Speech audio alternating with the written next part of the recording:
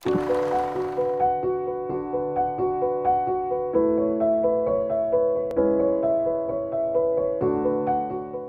Bakewell is living proof that research saves lives. In 2010, she had a pioneering transplant, only made possible thanks to research funded directly by money donated to Kidney Research UK. I was diagnosed in my mid-20s that I had a kidney problem. And over the years it progressed, but very, very slowly. So I didn't actually realise how poorly I was getting until about my sort of late 40s. And then all of a sudden it's like hitting a brick wall. And there was no ifs or buts. My kidney function was such that I wouldn't live beyond 55 if I wasn't careful. In 2008, Deborah began a gruelling routine of dialysis for 9 hours, 6 nights a week, while she waited for a kidney to become available. Then she got the call she'd been waiting for. I used to be on absolute tenterhooks. Whenever the phone rang, that was it. It would be a fight to get to the phone first. And when you get that call, instantly, pardon? Is it? Your heart's in your mouth.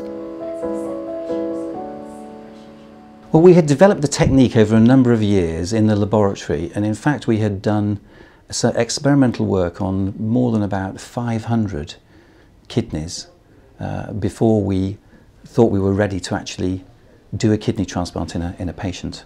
Fantastic. The results improve year on year. When the professor was explaining about the new research, and he said, oh, by the way, it's never been tried anywhere, I thought immediately, for probably a split second, I thought, oh gosh, I'm going to be a guinea pig here. Then I thought, what have I got to lose? 9 hours a night, 6 nights a week, not much of a life really. I then thought, right, let's go for it.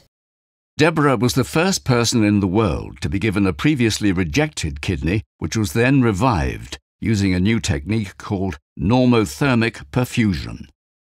The research team, led by Professor Mike Nicholson at Leicester General Hospital, had made a breakthrough.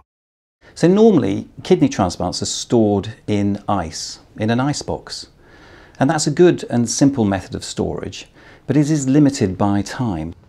So what we've been doing is taking kidneys at the end of their period of cold storage and then giving them this new treatment called normothermic perfusion. What we do is we circulate blood through the kidney, and the blood is warmed to normal body temperature, so the kidney warms up. The second thing is the blood is very oxygen rich, which means the kidney can replenish the stores of this cellular energy package, the ATP molecules.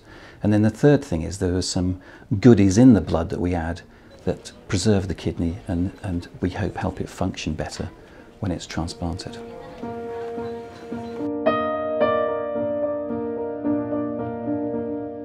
Deborah's transplant was a success. She got her life back. Sprung to life. Where's he going to go? The freedom, the absolute freedom the kidney transplant has given me. I have a normal life. I can go away for weekends.